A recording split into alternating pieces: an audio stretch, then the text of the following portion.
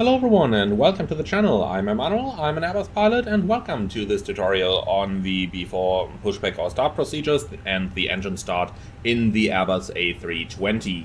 So, we are just done with our PA. We have finished the cockpit preparation checklist and we can now prepare for the pushback. In flight simulation, since it does take GSX rather long to connect and prepare the pushback equipment, I would recommend to start this procedure as early as possible once your loading is complete. So for us, first thing is to remove the external power, and we have done that. And now in the Phoenix, at least, when the parking brake is set, which it is, by flicking the beacon on and off, you can initiate the GSX pushback procedure. If you're using other add-ons, just use whatever it takes to initiate the procedure. Okay, so the before pushback or start procedure actually starts with the final load sheet. So what we're going to do is we'll head over into the ACAS and have a look at the final load sheet that we have received. So our load sheet is in compliance with the earlier editions, and if we quickly compare the values, and we find zero fuel weight is 100 kilos down, so 57.8, and the center of gravity for zero fuel weight is 30.5. So slight change here in our numbers. Fuel and tanks, now this one is still a little bit up high, since we did burn quite a bit of fuel since that was generated due to all my lengthy explanations in this tutorial series. So 6.5 is what we have there. That means we are 300 kilos down from the final load sheet. We could probably just generate a new one at this point, so I will simply go ahead and force a new one since the load sheet is rather inaccurate here. So resend that, please. Let's see, so this load sheet is not good. Let's have a look at this one. So 57.8 has stayed unchanged. The zero fuel weight 30.5 has stayed unchanged as well, and for some reason it looks like the Phoenix doesn't update the fuel and tanks so well. We would make sure that everything matches over here. If it doesn't in the simulation, then okay, so be it. In any case, we verify that our load sheet data is accurate, and then we take the center of gravity, 28.7, and looking on the trim wheel over here, we can see 28.7 somewhere over here, so we're looking at a trim of maybe 0.1 unit up. So we go onto the performance page and insert that /up 0.1, and we put that in here, and that's it. So since our takeoff weight itself, remember we calculated 65 tons, is still very much within that range, we don't need to redo any of our performance. If there was a greater difference between the takeoff weight that we assumed in our preliminary pre-flight procedure and the actual takeoff weight on the load sheet, then we would of course go ahead and recalculate. Right, the next check then is the fuel on board, and we make sure that we got 6,540 over here. 6,300 was the minimum for our flight, so we're good to go with the fuel that we have here. And on the ecam page, slight imbalance, but well within any limits, so we don't have to worry about this. Okay, so we made sure that our takeoff data is still within the same speed range. Clean speed 214 is what it indicates to us over here, and on the performance calculator 215, that's within 1 knot. Perfectly fine, nothing we need to do. Okay, so FMS selection for our pushback and for our flight then is going to be flight plan on the pilot monitoring side and performance on the pilot's flying side. So now we have pretty much prepared our airplane for the before start flow pattern. So now all the final checks, everything that we needed to do at the gate is good, and we know that we are, like this, good to push and start the airplane. So let's go ahead with our before start flow pattern. The first thing is to get our ATC pushback and startup clearance, and while we are requesting that, we are also going to switch the transponder into the auto selection. Note that if you're flying in VATSIM, then you might have to switch it on, but in the real world you switch it to auto.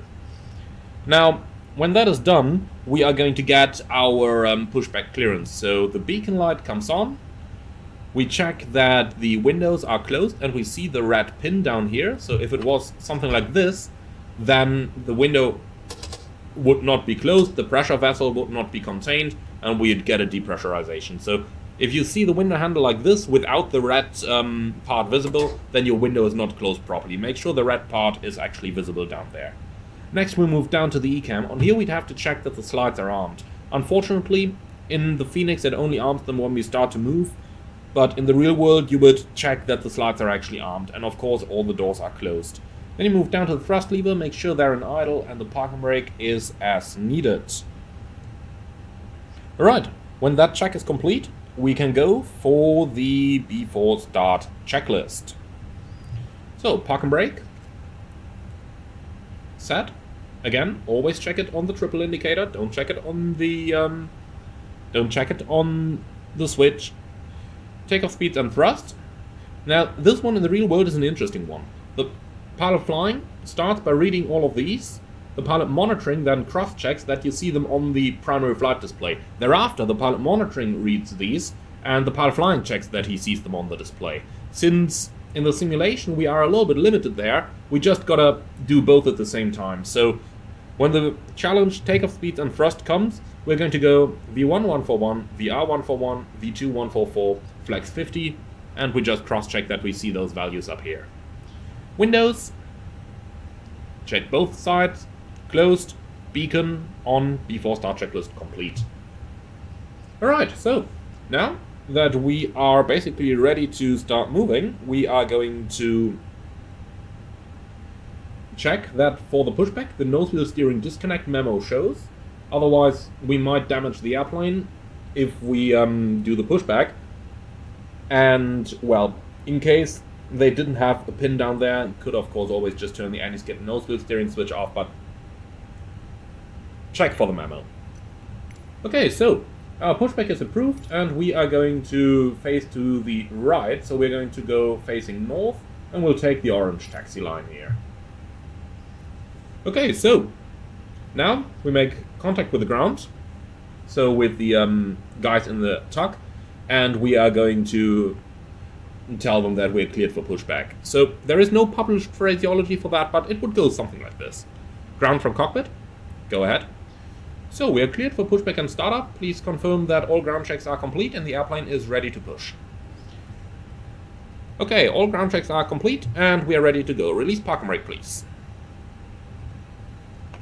Release it. Look at the brake pressure going down. Parking brake released, clear to push, facing north orange line. Roger, pushing back, facing orange line, stand by for engine start. Standing by. So, the reason I said stand by for engine start is because we must not start the engines until we are past the red line beyond the gate. And as you can see, it does take a little while here. And as soon as we're behind the red line and there is no equipment immediately behind us, then we would get clearance to start the engines from our ground crew. And that would go something like this. Cockpit from ground. Go ahead. So, clear to start engines. Roger, starting engines in sequence 2 then 1. Okay, engine start in the Airbus is very easy. The mode selector goes to ignition start, and that is going to automatically turn off the packs, as you can hear in the background. Note that after 30 seconds the packs would come on again if no engine start is initiated. You verify that all the amber crosses have disappeared from both the top and the bottom display. And when you see just green indications like here, we're going to commence the engine start. And to do that, engine to start. You just put the engine master switch into the forward position and that initiates the automatic start sequence. If automatic start does not initiate, check that the APU bleed is turned on. Chances are it's not.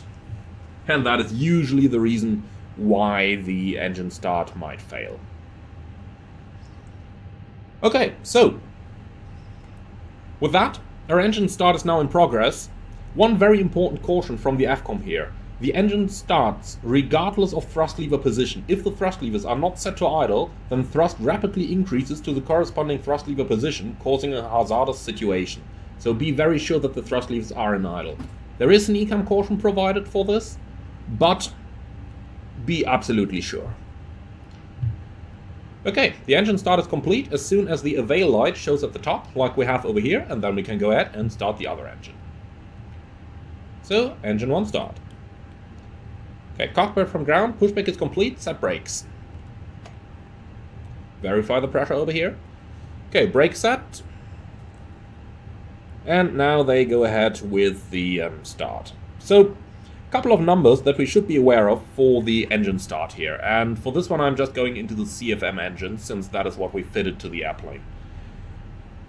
Basically, when the engine master lever is moved into the on position, there are no callouts for parameters necessary, and in case of an electrical power supply interruption during the start sequence, which is indicated by the loss of the ECAM display unit, abort the start by setting the engine master levers to off and thereafter perform a 30-second dry crank.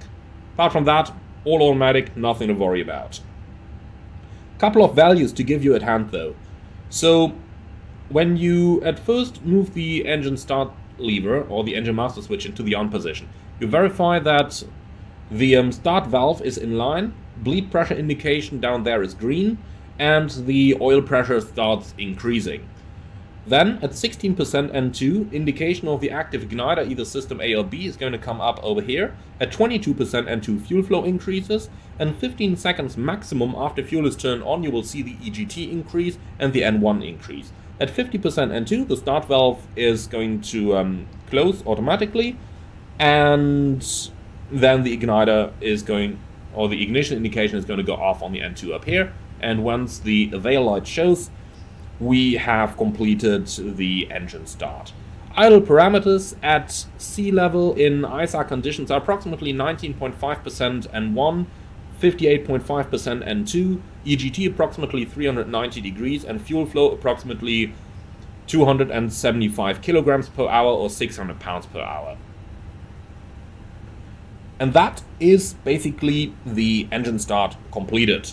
Now, you can see slightly different values over here because, well, we are at a higher altitude and we also don't have ISAR values, so some deviations can be normal. If anything was out of the ordinary, the Airbus would alert you to it. Now, the automatic start sequence can interrupt itself and can attempt to restart the engine several times. So, if that happens, do nothing. If you need to do something, the Airbus is going to alert you to it over an ECAM message. Alright, and with that, our engine start is completed and we can go into the after start flow pattern. Now, the after start flow pattern is initiated once both engines are started up and the avail light is showing. So, the pilot flying is going to turn the engine mode selector to norm, and that is how the procedure is initiated. Now, for the pilot flying then, you go to the top and you turn off the APU bleed unless needed. You set the anti-ice as needed and turn the APU off as needed. Again, the only situation in which you would leave it on is if you wanted to conduct an APU to pack takeoff.